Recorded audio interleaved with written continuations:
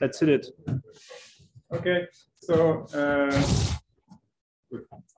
So today I want to discuss Banach-Colmez spaces. So first, a little reminder from last time, just to remind you what we did last week. For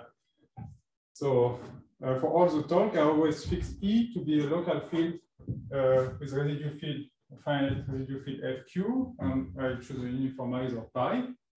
So basically, there are like two situations, right? Either E is a finite extension of QP, or we are in positive characteristic, and E is a field of the Laurent series over the finite field FQ. So that was the first piece of the data. And then the other one was we chosen S to be a perfectoid space over FQ. So my notation I use to denote the category of all perfectoid spaces over FQ. So basically, this is an adic space, which locally is of the form spar RR plus, where R is a Tate ring over FQ, which is perfect. This is really what this condition of being perfectoid means in characteristic P. And to the datum of E and S, we attach an adic space over spar E, which is a so-called relative Fargues-Scholze curve for E over S, and denoted by XSE, and it was defined as a quotient by some Frobenius operator of another adic space Y, defined using bit vectors. Okay, I did not have so much time to really discuss the geometry of the Fargues-Scholze curve, but maybe I can say that if you want to read more about the curve itself and its properties, like there are two good references at least. So there is a paper by Fargues and Fontaine in the proceedings of conference in Durham. You can find it on the web page of Fargues. And another nice reference is the Bourbaki report of Matthew Moore.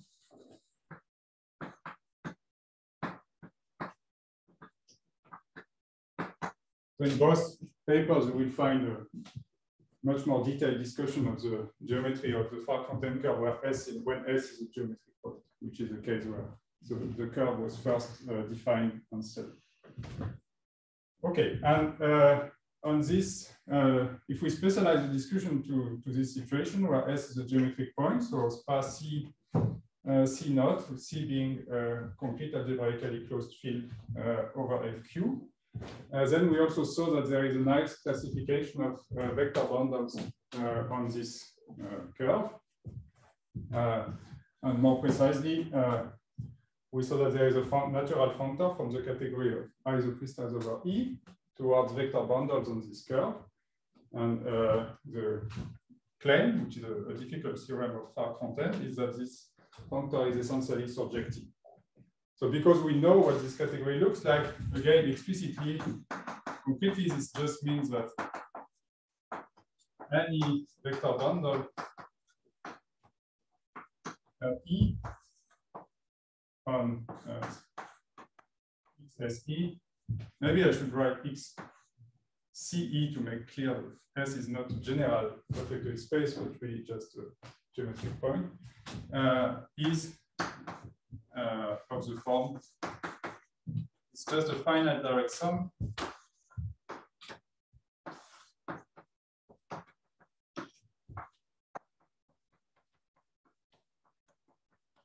of vector bundles attached to this simple isocrystal of various rational cells on the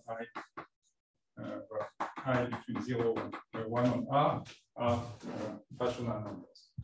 So it looks a bit like the classification of vector bundles on the complex projective line, except now you see rational numbers instead of just integers.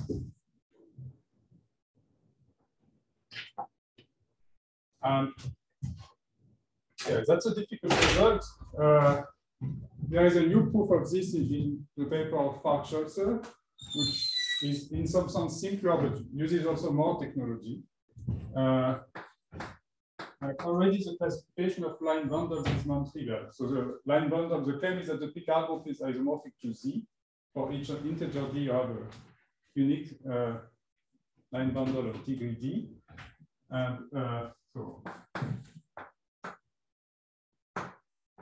this functor is also faithful, isn't it? Yes, but it's very far. Yeah, it's very also. I should repeat this again. It's this functor is very far from being full. There are many more morphisms in the category of vector bundles than there are in the category of isocrystals. So classification of line bundles is already interesting.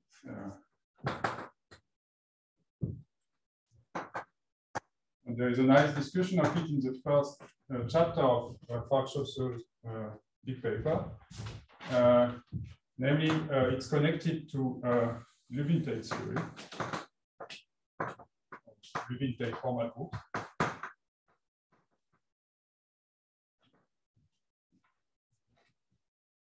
So I don't want to enter really into this, but I can just say that something that can be proved is that if you have a perfectoid space, let's say affinoid perfectoid over FQ, and you have some untilt S sharp over E.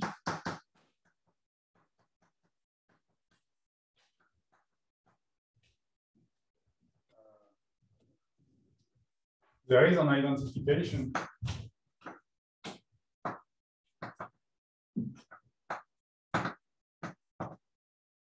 between the space of global sections,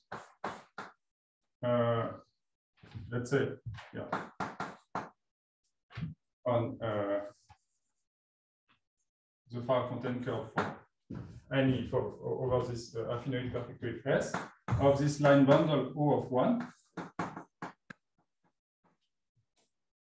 So the construction I gave of this functor, I made it only when S is a geometric point, and only in this case when it's able to like prove such a statement. But the construction was making sense over any, if I replace this geometric point, but any perfectoid space in characteristic P. So, for example, this vector bundle is always defined on XSE, whatever S is, and so this is an E vector space, right?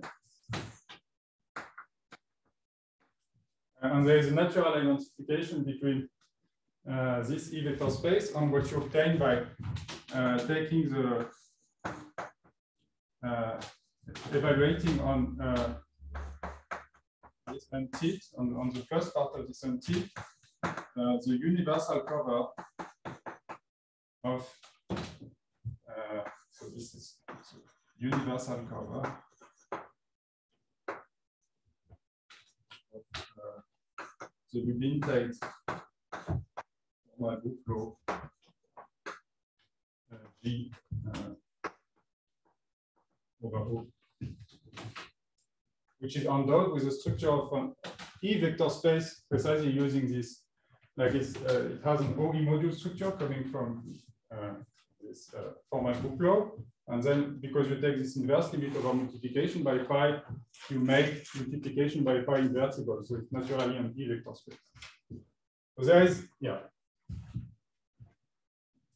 There is this interesting and a priori a bit curious relation between line bundles on the Fargues-Fontaine curve and Lubin-Tate formal group laws. And Fargues-Scholze, in their new proof of the classification result theorem, they use various properties of, say, for example, the logarithm map for this Lubin-Tate group law to check various claims about line bundles. And we will see this this fact reappear later, so that's why I wanted to mention it here.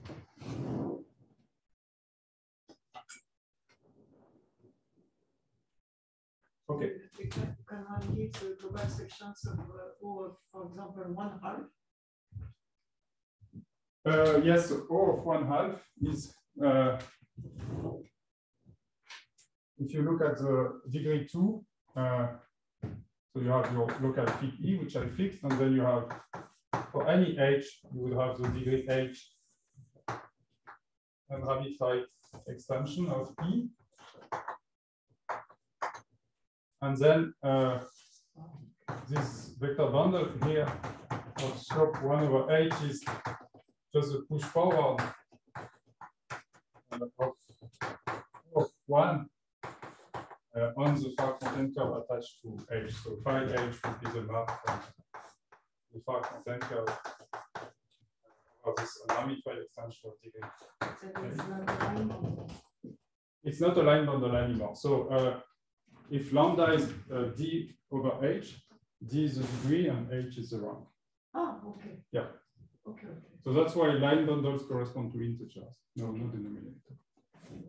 So yeah, then you can use. Okay. So now I want to discuss what can be said about, various results about vector bundle on more general perfect weight basis. So what about? So we have this nice classification theorem when S is a geometric point. Of course, you should not expect to have such a classification for any S, but you can still prove some structural results about vector bundles.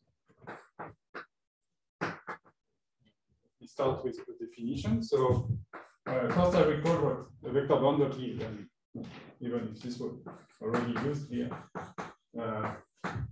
A vector bundle, so let S be with spaces over Q.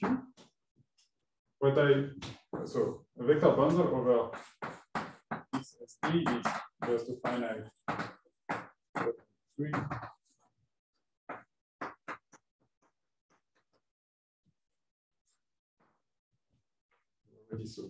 I already said this last time, but let me just repeat it. And I also want to define another notion, which is the notion of a flat coherent sheaf.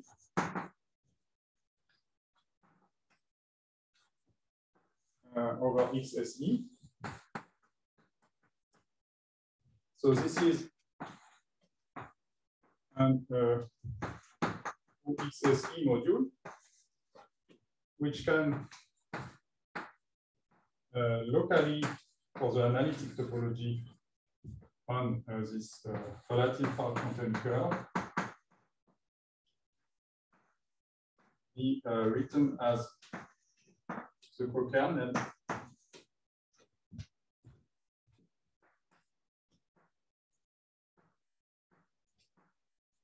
of the fiber-wise on S injective map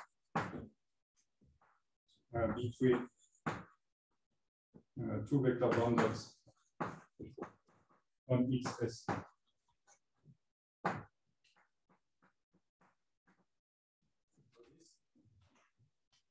So definition is just that locally on locally on XS, I can, if I call this OXS module F, I can find a presentation of this form,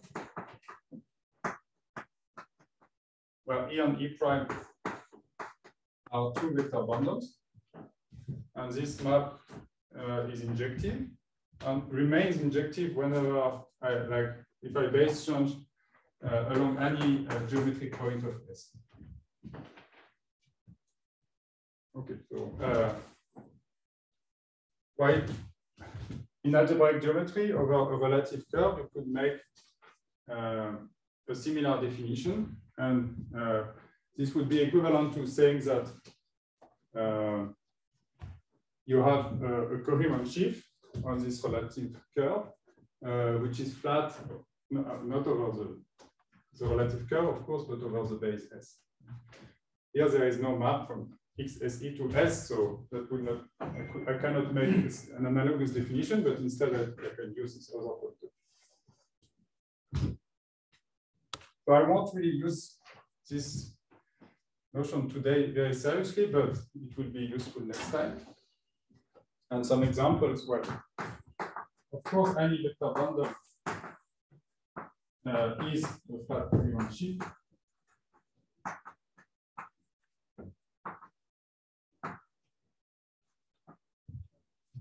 But other class of examples. So I remind you that we have seen last time that untilts of S give rise to Cartier divisors on the relative far content curve. And so if S is an tilt of S over E, so corresponding to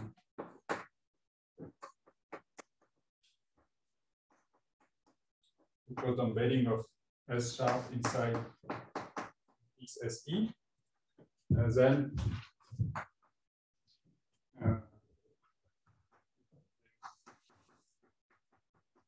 forward the structure shift S sharp along this map. This is also an example of a flat convergence. Skyscraper shift setting. If you have a Cartier divisor of degree 1, which is a flat coherent sheaf, does it necessarily correspond to an untilt then? Is that a precise statement? If you have a flat coherent sheaf of a Cartier divisor of degree 1, which is a flat coherent sheaf in this sense, is it necessarily arising from this construction? Like, is this the right way to say relative effect of Cartier divisor over S? Yeah, I guess that would be probably correct. I cannot, I'm not sure 100%, but I mean, there is a well-defined notion of closed Cartier divisor in this case, which is discussed in the Berkeley maths. But that's probably equivalent to that. Yeah, I guess.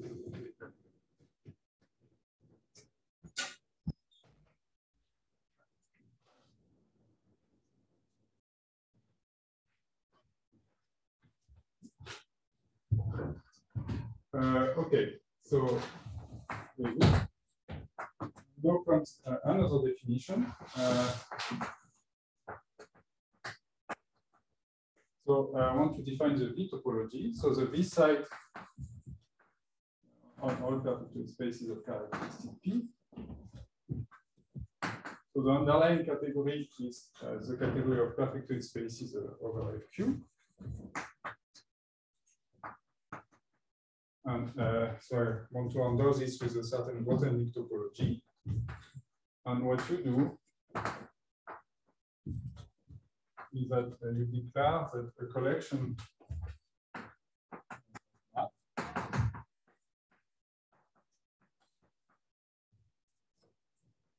is a cover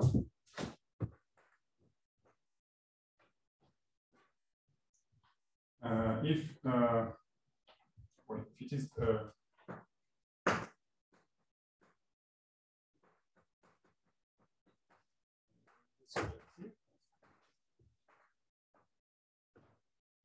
and it's not a finite collection. It's not necessarily finite, no. But no, I put a condition that for each quasi-compact open,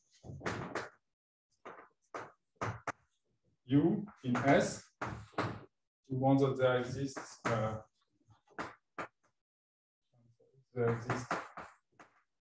finite subset J in I, and for each I in this finite subset J, some quasi-compact open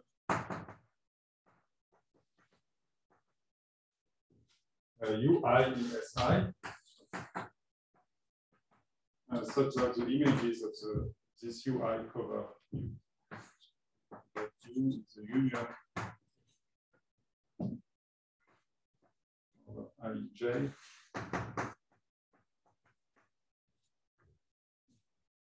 Okay, so isn't the first condition? Yes, yes. You mean it's redundant? Yeah. Yes. Do you really mean this, or do you mean F inverse U equals union I and J UI? I think I mean this. Why should F I of UI be? Oh, it is open. Oh my god. Never mind. No, it's sorry. That's the condition I put. I think it's all right. Yeah. But F I need not be open. No. No. I think I'm confused. Okay, what is a bit? So it's some kind of analog of the FPQC topology in this setting. except that, well, I think in the definition of the PQC cover, one puts an analogous condition. But it's true that usually there is this flat in PQC, you put some condition on the map.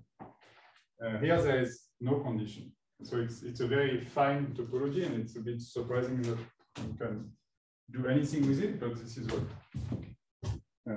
Scholze was able to do. Maybe I can make two remarks about this definition. Something which is not a cover is a counterexample. If you take, say, the point, like the origin in the disk, okay, some say non-Archimedean field.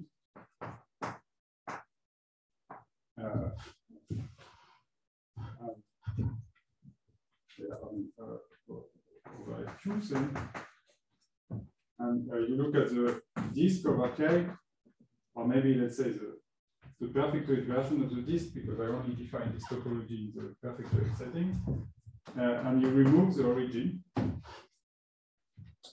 Okay, so this is not the cover of the perfectoid disk.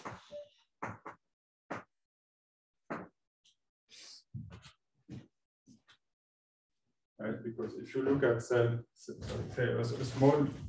a disk of smaller radius around the origin, you won't be able to cover it in this way, right? Because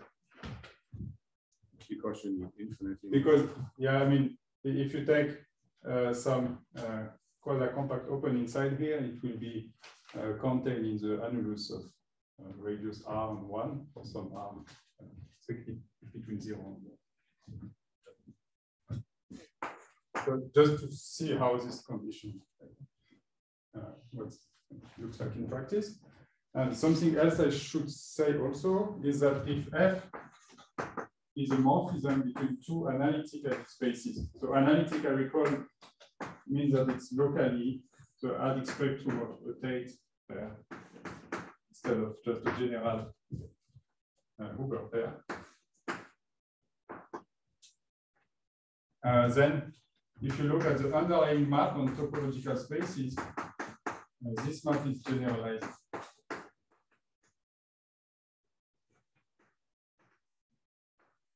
Meaning that if it contains a point, it contains also the image of F also contains generalizations of this point.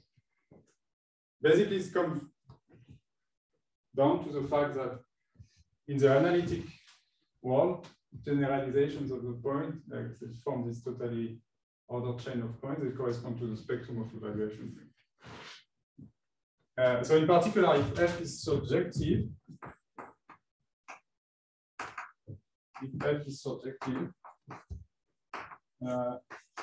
then the underlying topological map is a quotient map.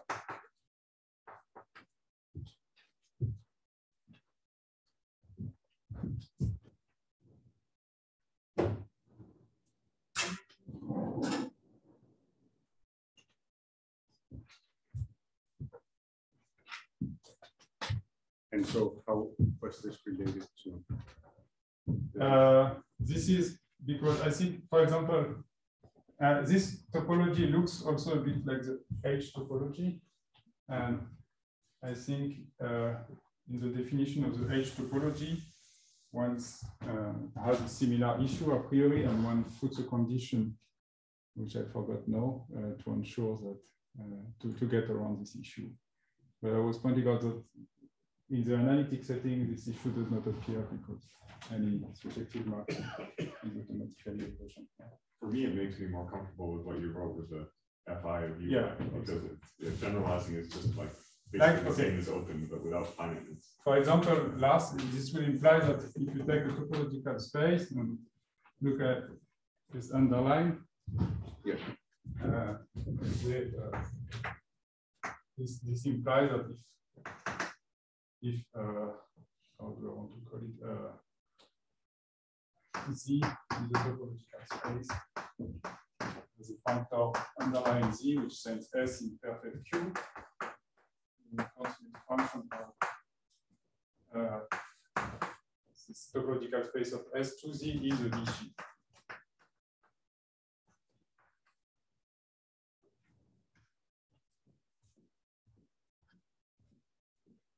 Okay. And difficult result of Scholze is that the V side is subcanonical, meaning that any representable pre-sheaf is in fact a sheaf for the V topology.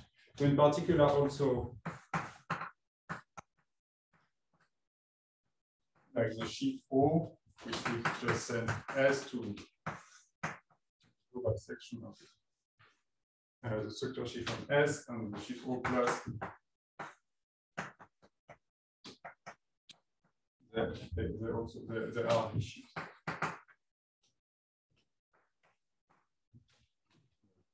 Am I right? The second one has higher cohomology, but the first one doesn't? Or that's correct, yes. But I mean, it has almost no cohomology in positive degree. If you work in this almost categorization. But that's correct, yes. This may have higher cohomology and not the other one. Yeah. So basically, the argument first one uses this topological fact to reduce to the affinoid case, like to the case where you have a V cover which is formed by some affinoid perfectoid space covered by something affinoid perfectoid using point 2, and then basically when it is reduced to proving that this is indeed a V sheaf. The pattern of the proof is something very typical of all the V descent statements that Scholze proves. First, you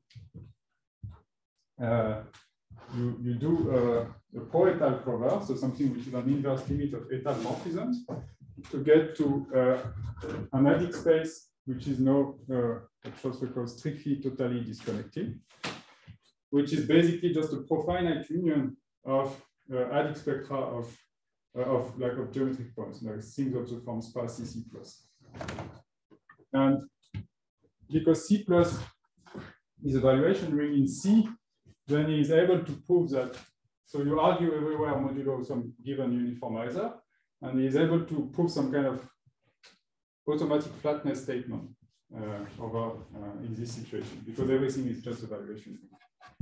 So this means that basically proof of V descent is decomposed in 2 steps. One is pro-étal descent, which means, I mean, it's not easy, but it can be done by reducing to like étal descent. And the other step is some kind of automatic flatness, like flat FPQC descent, once you are over this weird, frightening, strictly totally disconnected space. But yeah. Many descent statements are proved in this way. Okay, but this shows that this a priori strand site is actually, I mean, one can work with it. That's the first result. Then another result I want to mention, which is more relevant to the discussion of today, is that the pre-stacks over perf FQ,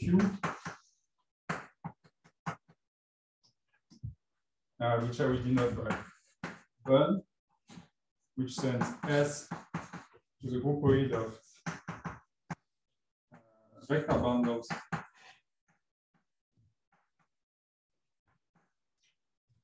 over XSE,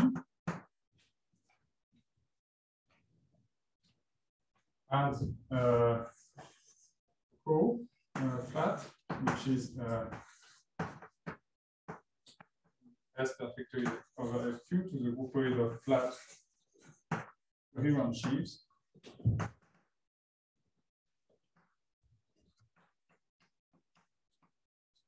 over XSE. These are actually stacks for the V topology.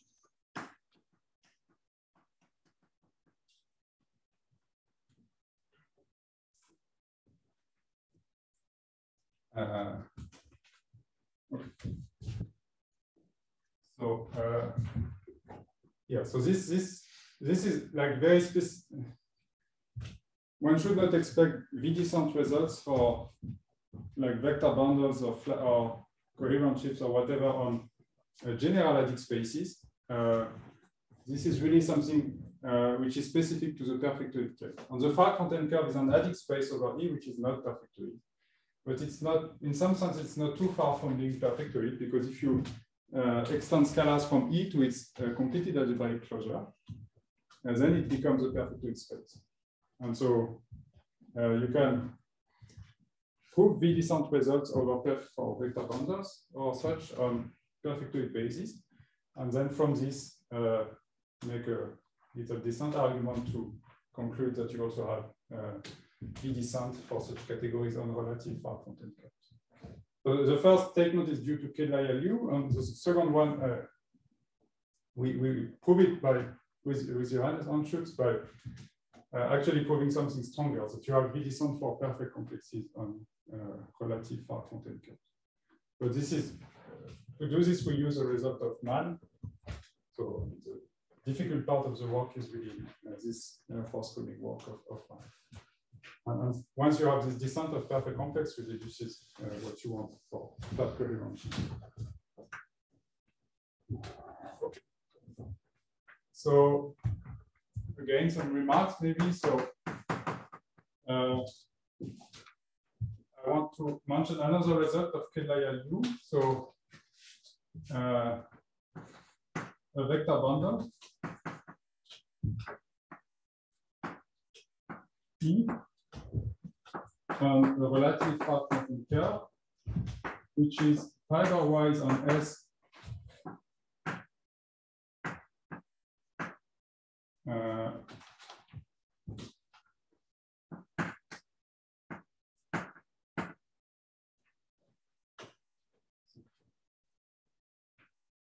if E is the vector bundle on a relative Fargue content curve, which is fiber-wise on S, isomorphic to O lambda. So by this I mean that whenever I choose a geometric point of S, I pull back along the. Whenever you choose a geometric point, then you can switch of the curve is functorial, so you can just pull back E here, and you require that it's isomorphic to O lambda, so it's semi-stable of sort lambda. Is in fact if E is such a vector bundle, then there exists a recover of S such that E becomes really isomorphic to O lambda, not just like pointwise.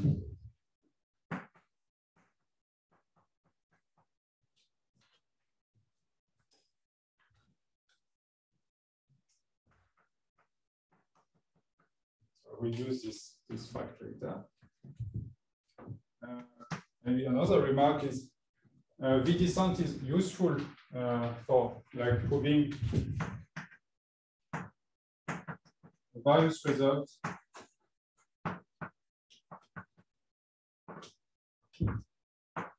about vector bundles or flat coherent shifts.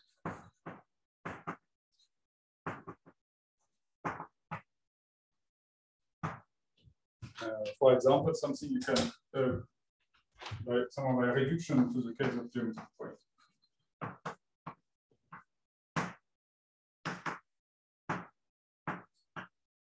S is a geometric point. An instance of this is the following fact. So you can prove that for any flat coherent sheaf on the relative Fargue content curve, there exists V locally on S an exact sequence of the following form.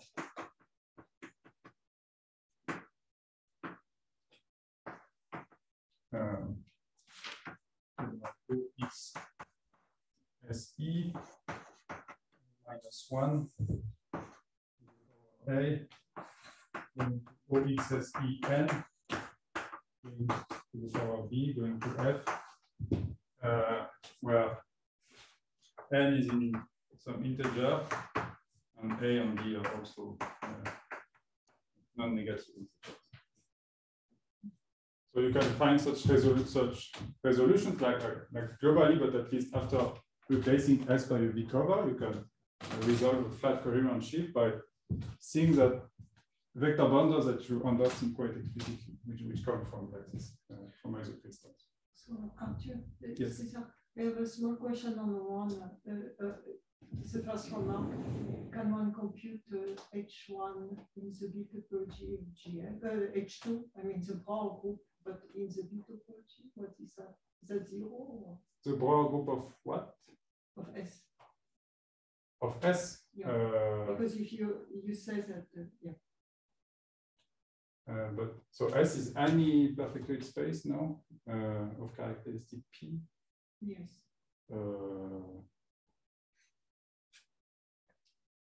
It's just suggested by your point one.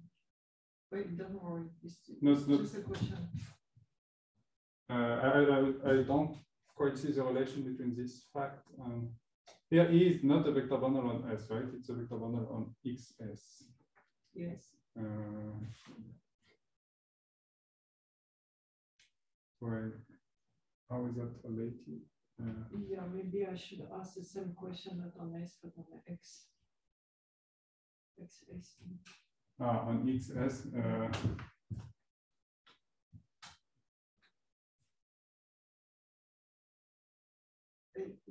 Yeah, I don't know. Maybe. Shouldn't the Brauer group also be trivial? Yes, that's what I was. You can maybe reduce to the, in some way, to the claim, for when S is a geometric point. Yeah, so like you can find a V cover by something strictly totally disconnected, so like profinite union of geometric points, yes. And then by Fargues that the Brauer group vanishes when S is a geometric point. The Brauer group of the curve, so maybe you can deduce the claim in general. Sorry, what is written there? V descent is useful for what? Yes, they claim for proving some results about flat coherent shifts, but as I said, by reducing to the case where you can classify them.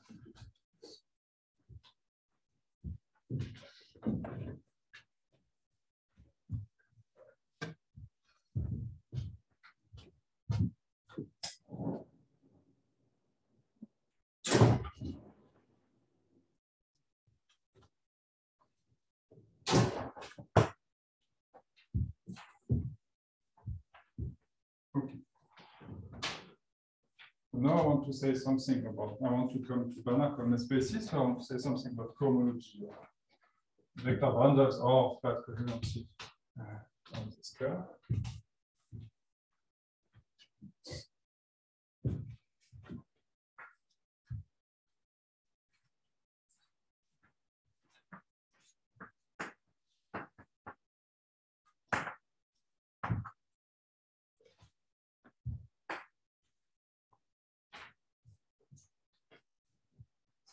Start with a proposition.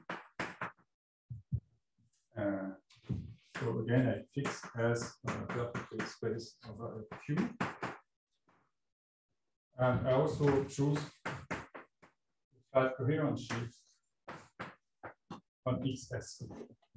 So notation is, this is the notation I introduced in the theorem. So insist on the fact that this really means a flat coherent shift on XS, not on S itself. Then you can consider the functor which sends T in perfectly space over S, who in particular also belongs to this category perfect Q, to the cohomology or analytic topology on the far content curve XTE on the pullback of F to XT.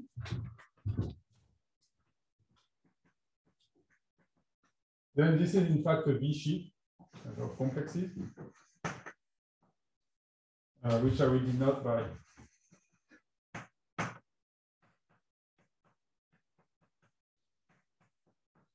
like this. Why is this notation? Well, in fact, there is no morphism from XS to S, morphism of Helix species, but there is still a morphism from the V site of X for the V site of XS to the V site of S. Also, I did not define what the V site of something which is not perfectoid means, but you could also do it. And then this is really the push forward. You could consider the push forward along this morphism of site. Claim is that this is just computing by this. You don't need to sheafify. So this is a sheaf, and depending on what the slopes of F look like, you can prove some vanishing results. So first of all, so you always have if I no, okay. So what I want to say is that if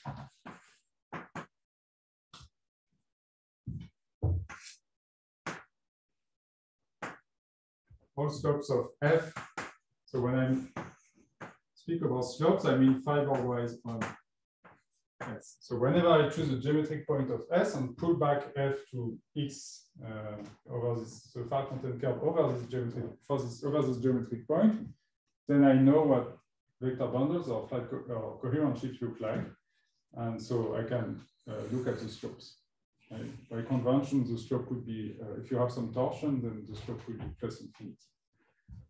And so if all slopes fiber-wise on S of my flat coherent shift F are non-negative, then this actually vanishes unless I is 0. So a flat coherent shift with non-negative slopes, for example, a vector bundle with non-negative slopes, has only cohomology in degree 0 on nothing else. And if you instead require that the slopes are strictly negative, pointwise on S, then you only have cohomology in degree 1.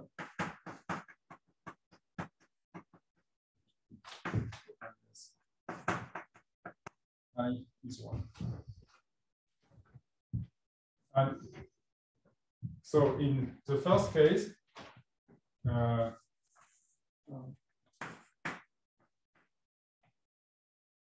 so in case 1, I will write C of F for the only for the one which is non-zero, that is just underived forward. And in case 2, I use the same notation, but no to denote the. Okay, and BC stands for Banach-Colmez, so this is what we call the Banach-Colmez space attached to this flat coherent shift. Okay, so the terminology Banach-Colmez space is a bit ambiguous. I mean, there is a well-defined notion originally defined by Colmez after work of Fontaine of what the category of Banach-Colmez spaces is. But since then, the word has been used quite a lot, for example, in the work of Fargues-Scholze in a maybe weaker and more vague sense. And here we do the same. I won't give a proper definition of Banach-Colmez space, but for me, when I say Banach-Colmez space, this is what I mean. So I mean that it means that you have some flat coherent shifts on the relative far content curve, some hypothesis on the slopes, and you take the cohomology degree 0 or 1. Okay, so it's a V shift. So it's a shift for the V topology on the category of perfectoid spaces over S.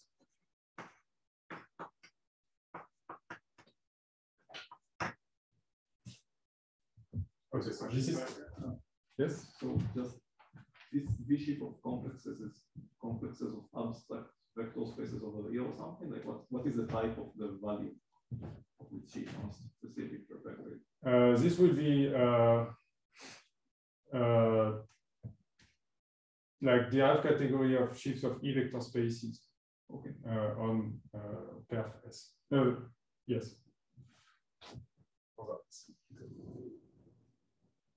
Yeah, these are not all these cohomology shifts are shifts of E vector space. Leaves over span. So that does really mean, so E is not really a constant shift, though, right? So E is continuous function. Yes, I want to give this example now because it's a bit abstract. So let's look at some examples of vector bundles or flat coherent shifts and see what is associated Banach-Colmez spaces look like. No, but I mean, even when you're talking about the notion of a sheaf of E modules, like yes, yeah, I agree. Okay.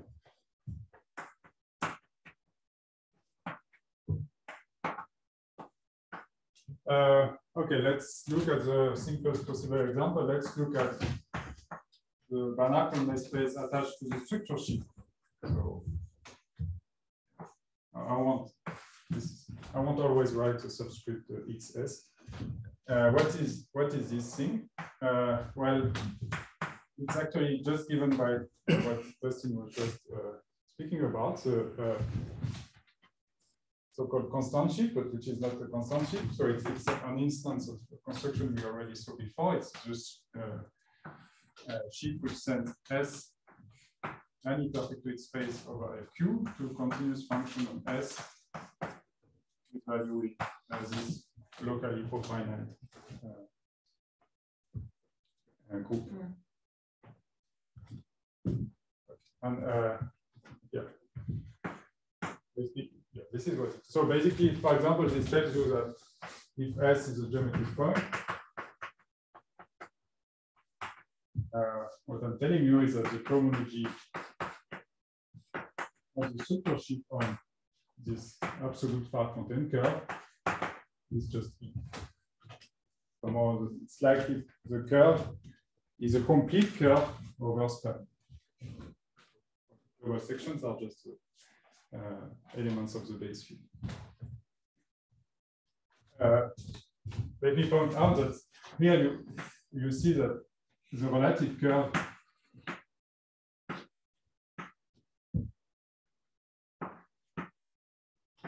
XSE is really not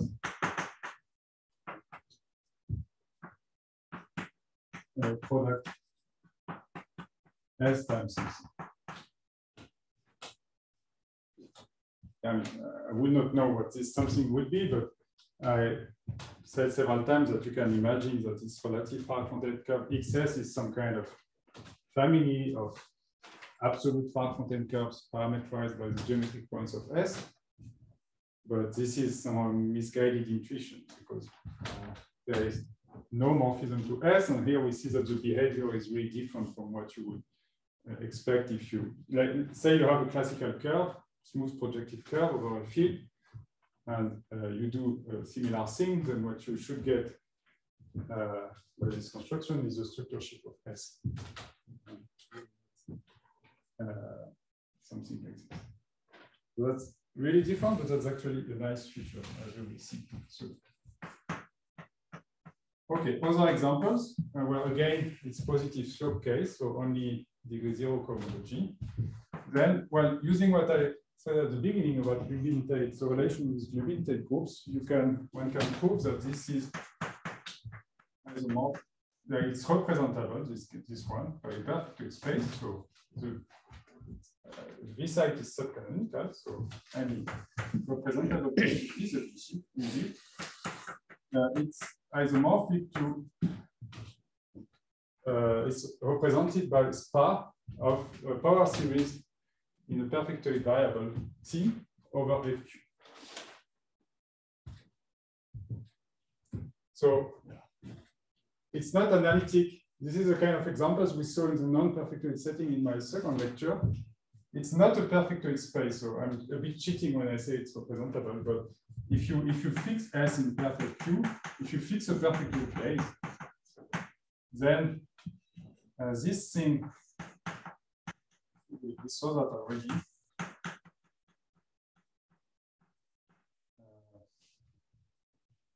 Base change to over SPA FQ, base change to S becomes it is a perfectly open disk over S.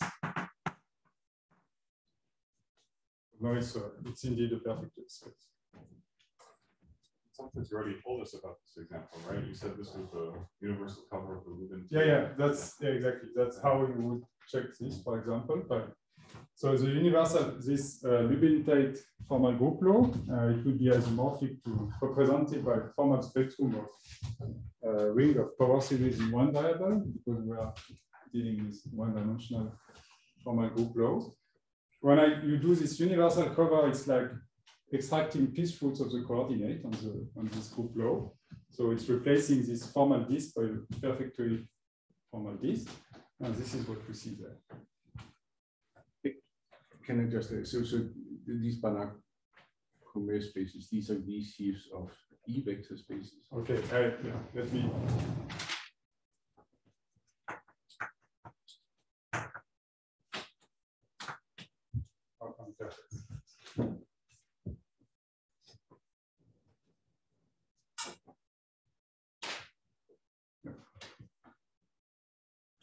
Okay, well, two more examples. The BC of something which is not a vector bundle, but skyscraper sheet. If S is an untilt, S sharp, so it's an untilt of S over E.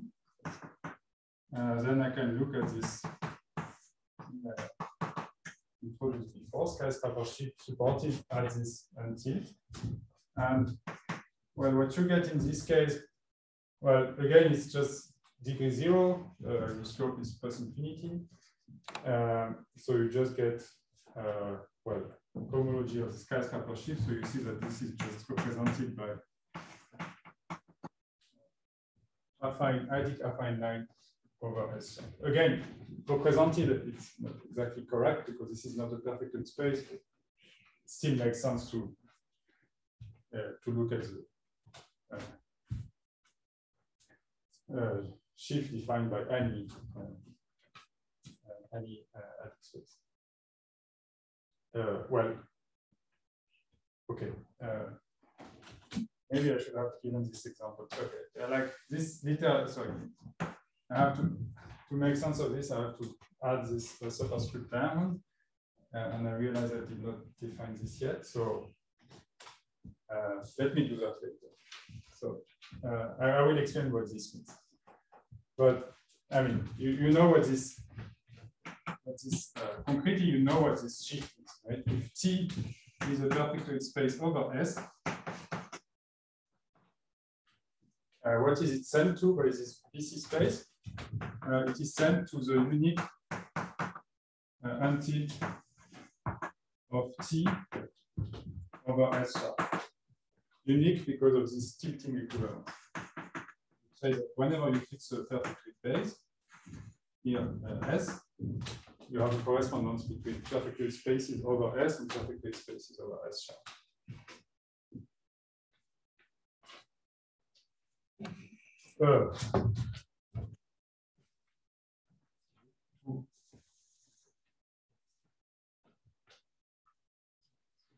Oh, functions.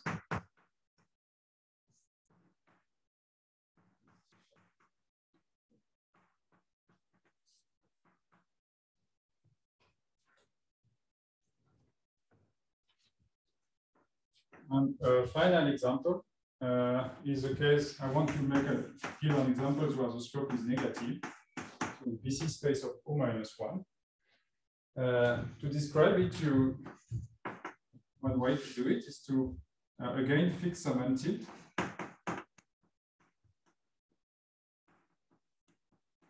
Of S over E, giving rise to the scatter divisor on the curve. And then, well, claim that there is a short exact sequence of shifts like this. O minus 1 going to O, going to the skyscraper shift at S sharp.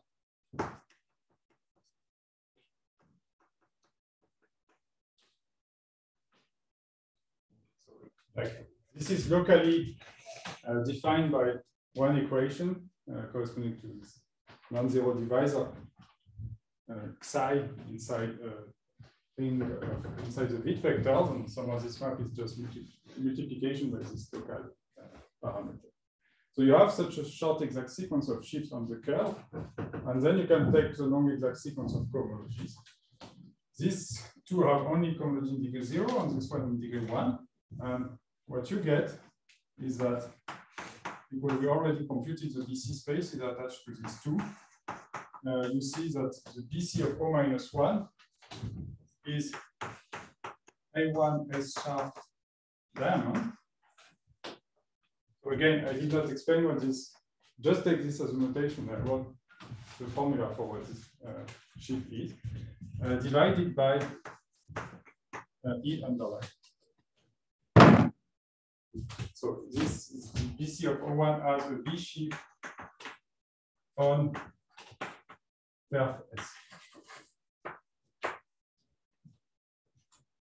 Okay, so it's a slightly strange object. You model out a smooth, nice, smooth rigid space by locally profiling. Am I remembering correctly or understanding correctly that so you have this other funny example, BC of O1. That is an extension of A1 by E, is that correct? That's correct, yes. Yeah, okay. You also have a short exact sequence O going to O1. Yes. Okay. This is actually, as I said, this is used like in the proof of the classification of line bundles. You start with like, yeah, this exact sequence you mentioned is related to the exact sequence coming from the logarithm of this format. That's one way to see. At least after you take the last section. And then I also remember correctly that a general Banach space is always somehow built from products of copies of A1 and products of copies of E by some sort of extensions and quotients and so on. If S is a geometric point, that's indeed correct. Okay. But yeah, then in general, by using these resolutions I mentioned, you can always, if you want to prove for some statements, you can always reduce to, and then to like line bundles, and then you do some delissage to reduce to the case either of skyscraper shift or the structure shift. I see. Okay.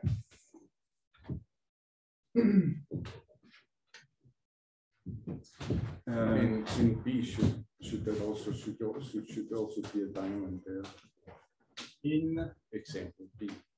That's not necessary because this is a space in characteristic P, and a perfect, well, almost perfect read up to like base change.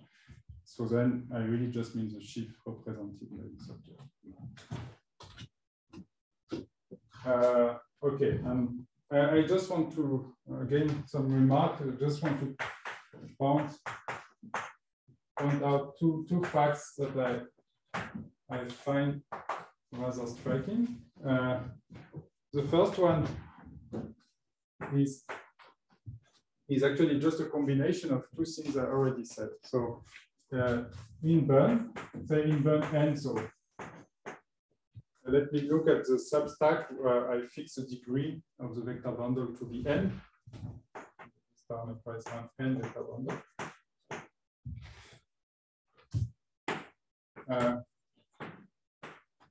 The substack corresponding to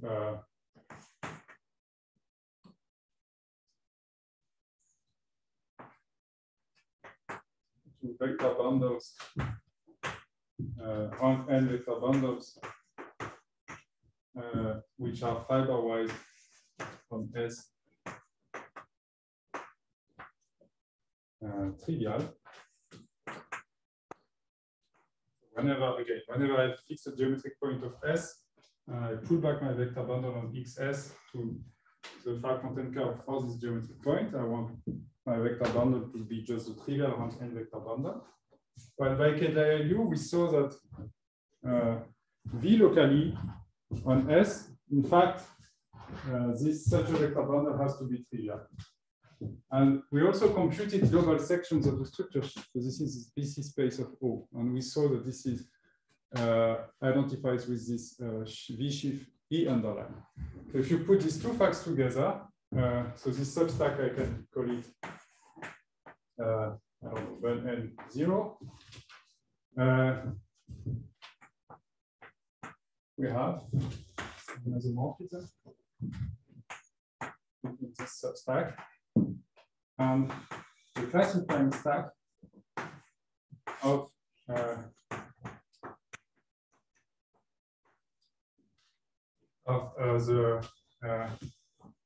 V sheaf associated to the locally profinite group GLN of V. Right? Again, this follows from what I said before. Any such will V locally be isomorphic to the trivial bundle, so there is just one point. And we just then need to determine the automorphism group of the trivial bundle. So we need to see what the functor sending S in pair FQ to automorphisms of the trivial bundle of rank N looks like. And the claim is that this is just this underlying GLN because we are basically because of the example A. So it's in fact, it's non-trivial, but it's in fact an open substack in Bun A. So here again, you see that the behavior is very different from what you would expect if you look at the algebraic stack of vector bundles of rank N and some classical smooth projective curve. So very different.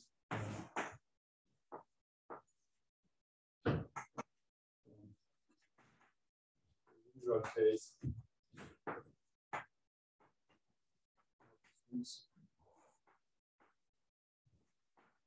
Projective curve, well, the substack where the vector bundle is trivial, say, would be more something like whatever the base is, and you modeled by GLN, but seen as an algebraic. Right? Because if instead of XS, you have something like X times S, where X is a smooth projective curve over field K, and S is a scheme over K. If you look at such a functor, this is just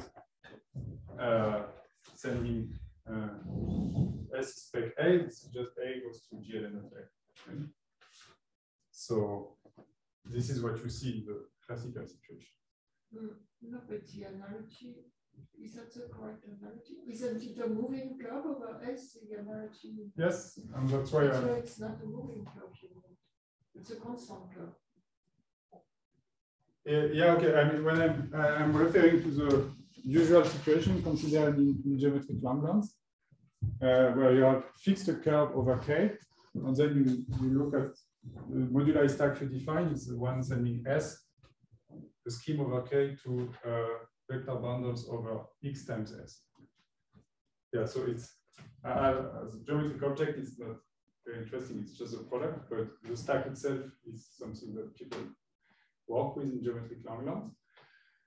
And this is the kind of thing you would see inside this stack. Whereas here we have something very different. We have replaced this algebraic group by just like the sheaf attached to a locally profinite group. And this is great because this means that sheaves, p-adic sheaves on this are not very interesting.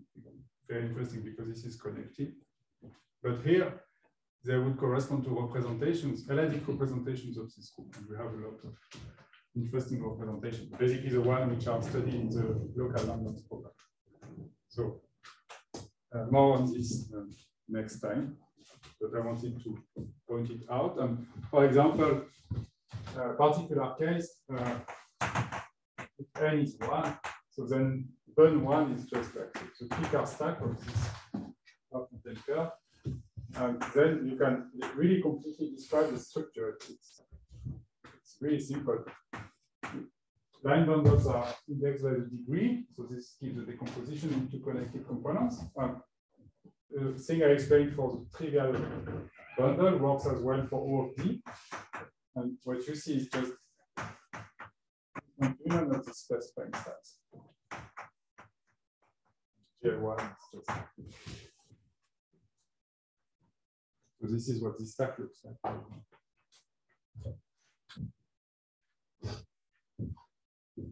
Okay, this was fact 1. Second fact is that the functor, I had before, which I denoted by R tau over star. In fact, you can consider it for like perfect complexes on this relative part content curve, going to derived category of sheaves of underlying E modules on the V side of S. This is fully faithful.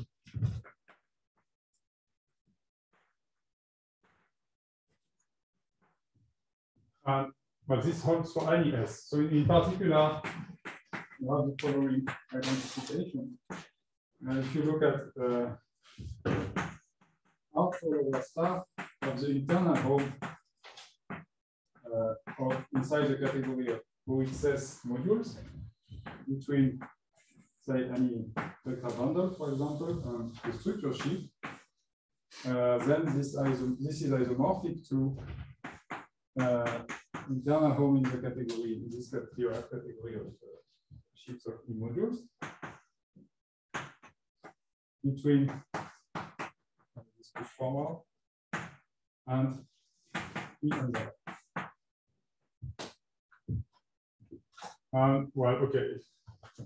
In some sense, you can think to this as, I don't know, seriality on the curve, on the far content curve.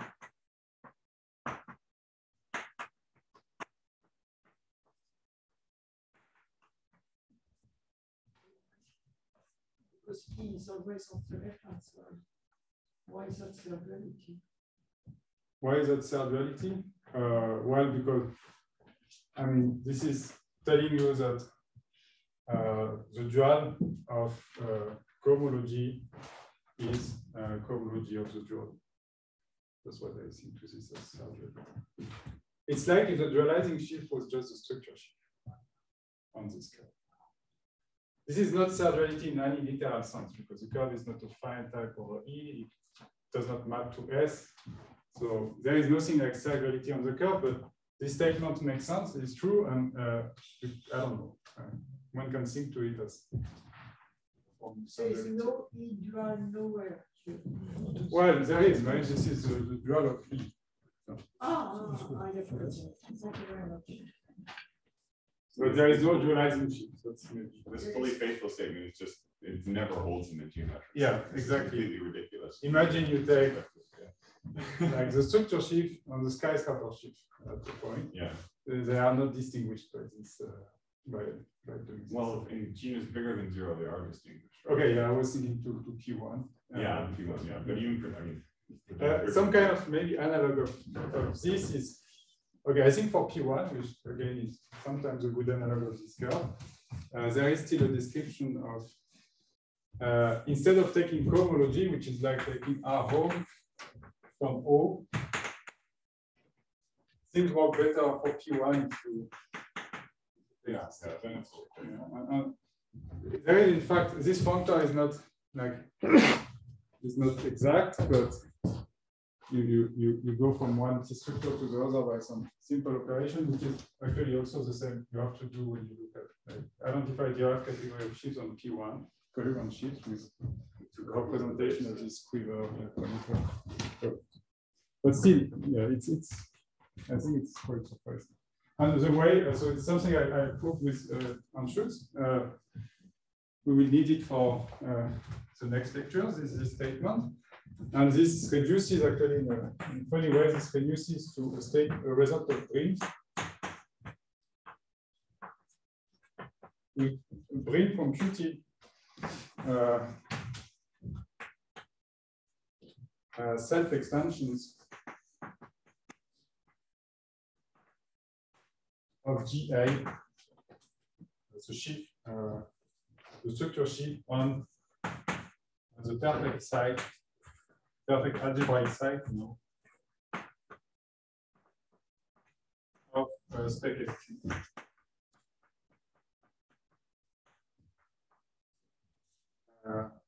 He proved that there are no, if you look at GA as a sheaf of FQ vector spaces, there are no higher extensions of self-extensions of GA on this side, because you take the perfect side.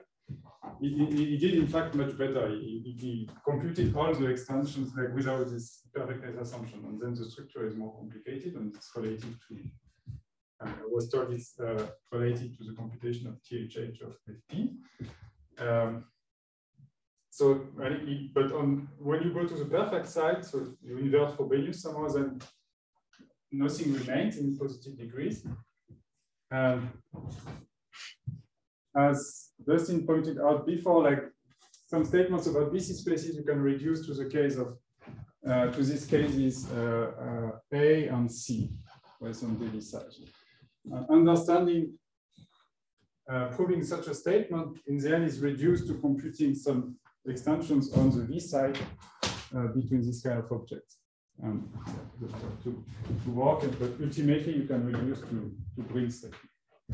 I want to point out that this is exactly star duality, because a solid cotangent complex of the far content curve over E is trivial. It's 0. Yeah, I was hoping there's something like this. Okay. Yeah, so the top exterior power is 0, you mean the trivial? Yes, I mean 0. And so the top exterior power is the trivial sheet. Yes. Oh, okay. So in practice, into the identity is 1, yes. Anyway. In practice, in many situations, I noticed that you can, if you have some statements in classical geometric Langlands which involve dualizing shift, you replace it here by the structure shift and it works. Yeah, but this gives a reason why. But exactly the top exterior power of the cotangent. Okay, good to know. Did you say this in solid? Yeah. Great. So, okay, let me just finish by a brief discussion of diamonds. So this BC spaces, so this cohomology groups of vector bundles or flat coherent shapes on the curve. So we saw that they are defined as V shapes, but in fact they have more structure. And this is, there are some kind of geometric objects, and they are like diamonds in the sense of Scholze.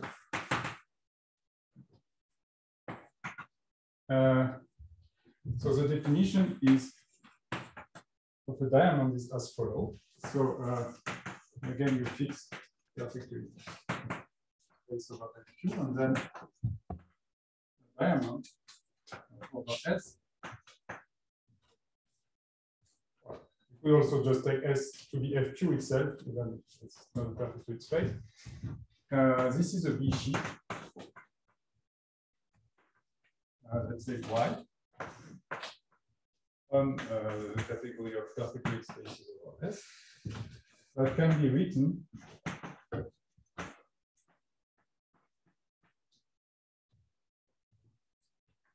as the quotient of a certain perfect fluid space. Maybe I could by some equivalence relation. So Z here is required to be a perfect fluid space over S, and R like X times X. Equivalence relation. Represented also by a perfect fluid space. And such that it's a poetal equivalence relation, so such that the projection map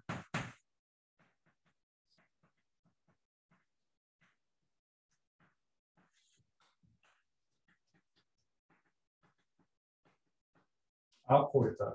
So I did not define what poetal properly means, and I don't want to do that, but it's just inverse system of étal morphisms. So this is an analog in this setting of algebraic spaces in algebraic geometry. Except that, well, usually one requires Z to be a scheme. Here one requires Z to be a perfect fluid space. And usually one works with the étal topology. And here one instead works with the poetal topology. Now this is a V sheaf of sets. No, this is a V sheaf of sets. Of sets. Yes. Okay, so this is a general abstract definition. One can prove many basic statements about such objects. Since I don't have so much time left, so let me just again give examples. So first of all, well, tautologically, in any perfect weak space C over S defines the diamond over S simply by taking Z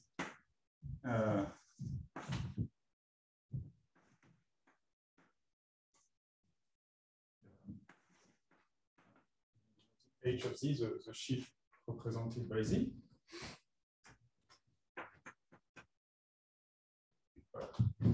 This was So and the X is Z, right? the X, sorry? This equivalence relation, this is this equals. Yeah. Ah, thank you.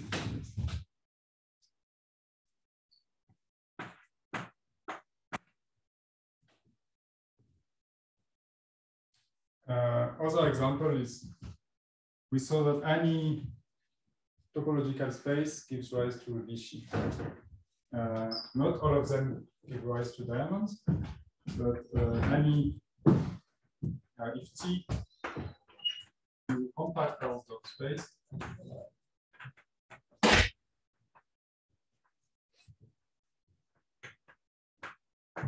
then the sheaf associated to T underline is a diamond on curve S for any.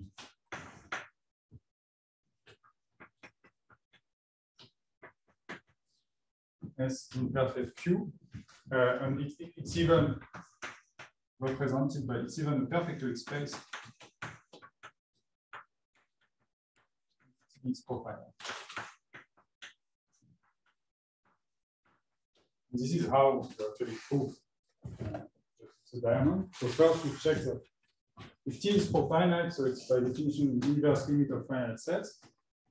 Okay, finite sets would be represented by finitely many copies of the base perfect weak space S, and the inverse limits of perfect weak spaces are still perfect weak spaces. So in the profinite case, you get this representability statement. And then there is a nice trick that I think also if you know, because if you learn condensed mathematics, that you take T with a discrete topology mapping to T continuously, and you look at the Stone-Church compactification of this discrete space. This will be a profinite topological space mapping subjectively onto T. And in particular, this will give you the desired cover of T underlined by something, the sheaf attached to profinite set, which is perfect. So that's the basic idea of the argument. Very abstract. Okay.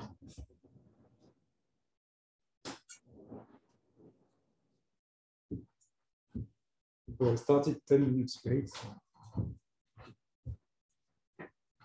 Take a bit more time.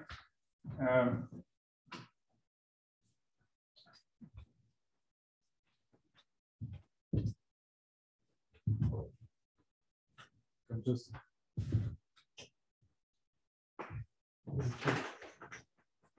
write what I said, tricks, consider the Stone-Church.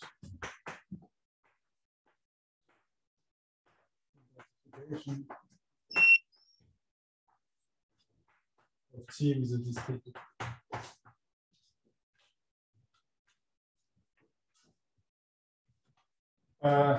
Okay, more interesting maybe, it is more relevant to p-adic geometry class of examples, is that there is a natural functor from analytic adic spaces over ZP towards diamonds. And this functor is denoted x goes to x diamond. This is a notation I already used in the example before. how does that work? Well, whenever you have such an analytic space X, alpha in line was a nice example. You can consider the functor which sends S, perfect to its space, over a Q to the set of equivalence classes of Anschütz S sharp of S leading over X.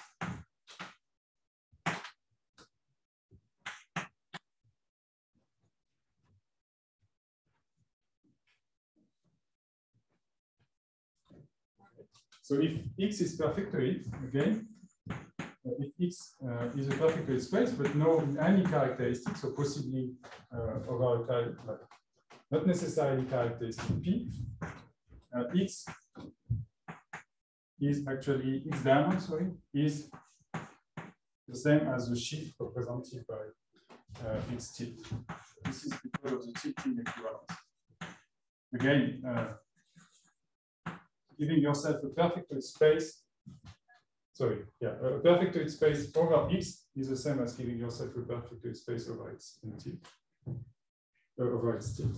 And this is why in the perfect case, you are just somehow moving to characteristic. We could call it tilt in general, couldn't we? Yes, we could. That's right.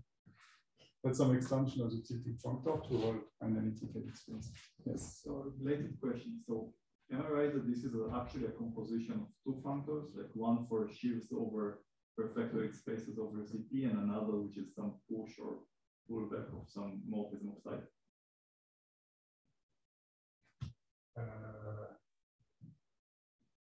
Maybe. Can you be?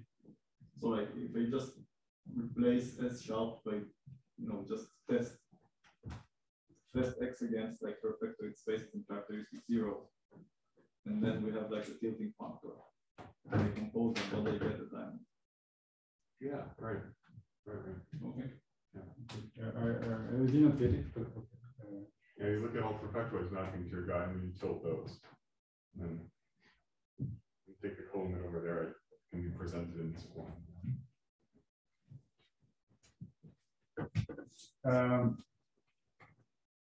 Yeah, as a remark here, what happens if you take this relative Fargue content curve and you tilt it, take the associated diamond, then it's in fact, it really becomes some kind of product.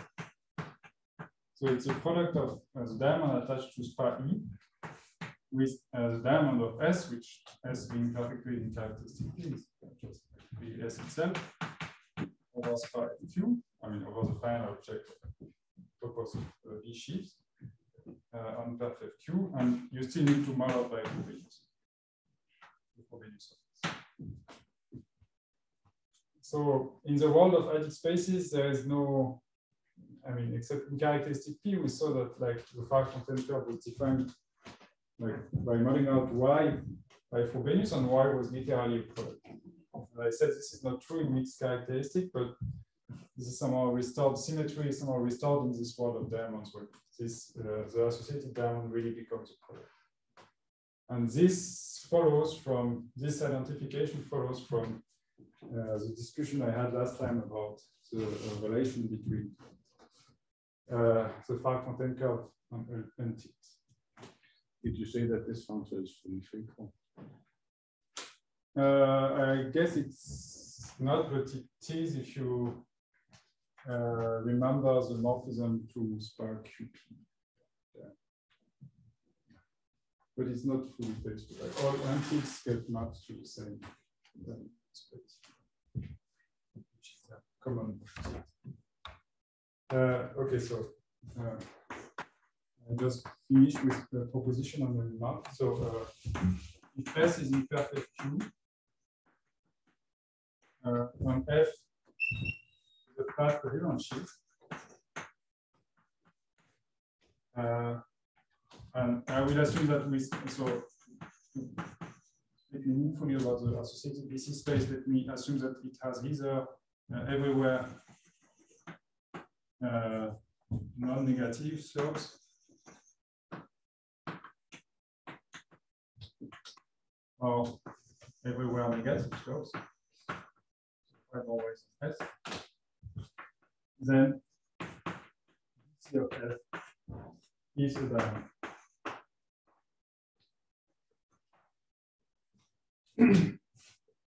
So in point 3, I forgot to say something about how do you prove such a statement? Well, it's a bit tricky in general, but in the smooth case, when you start with something which is smooth over a non-Archimedean field, say, locally you are just étal over the torus.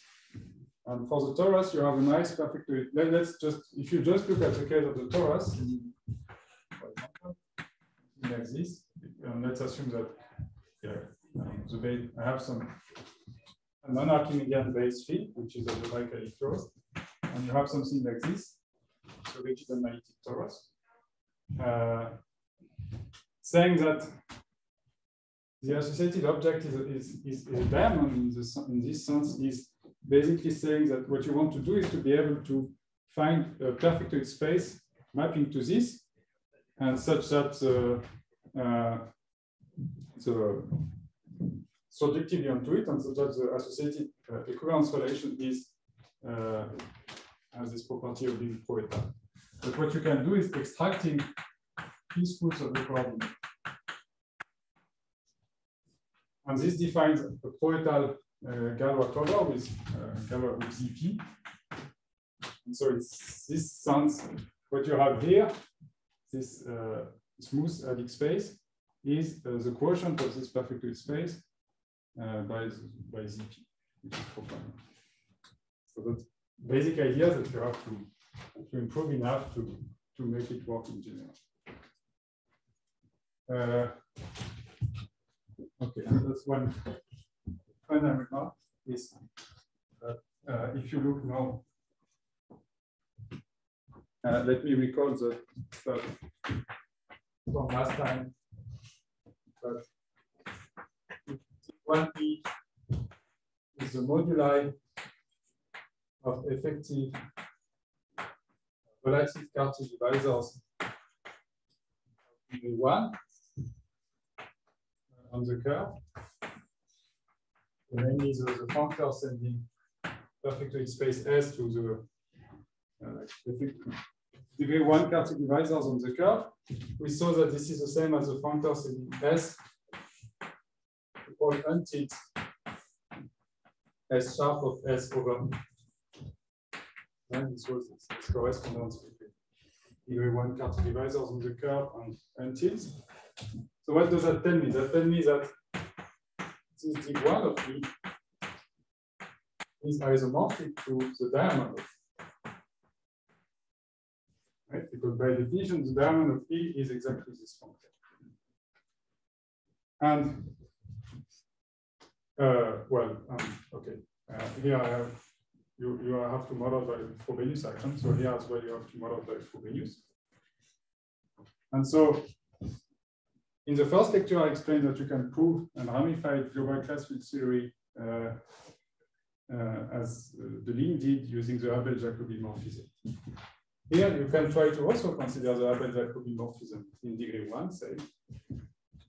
And maybe I will do it after base change to FQ bar instead of working on category of perfectoid spaces over FQ. Let me do it over FQ bar. What does it look like? Well,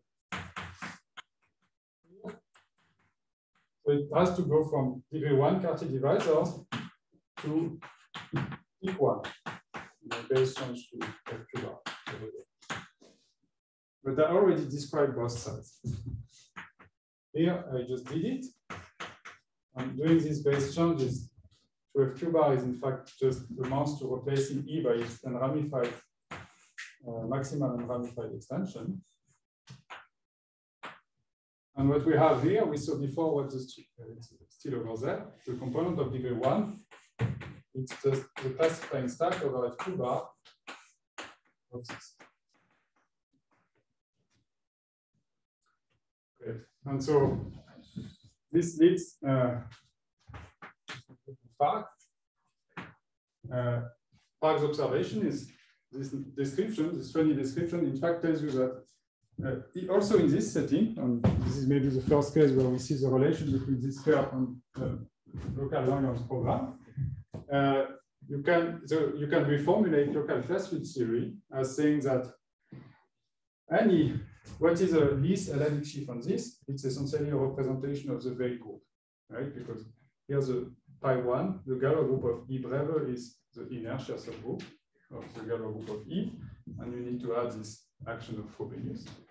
So what local class field theory is about is proving that any least L-adic sheaf on this, in fact, comes via pullback from a sheaf here, the least sheaf here, pullback along this Abel-Jacobi. Because here you see just representations of E cross and E cross. Well, this is what the abelian local class field theory tells you that abelianization of the veil group is exactly E cross. And you can then indeed prove it, reprove it using this geometric technique initiated by the. Okay, sorry. Yeah, that's all for today.